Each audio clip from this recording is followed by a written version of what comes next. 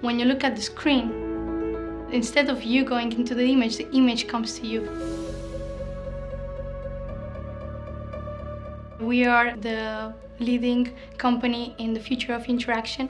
What we are developing right now is actually a 3D screen that combines several algorithms, like eye tracking system, hand tracking system, and it allows you to perceive the content without the use of any wearables.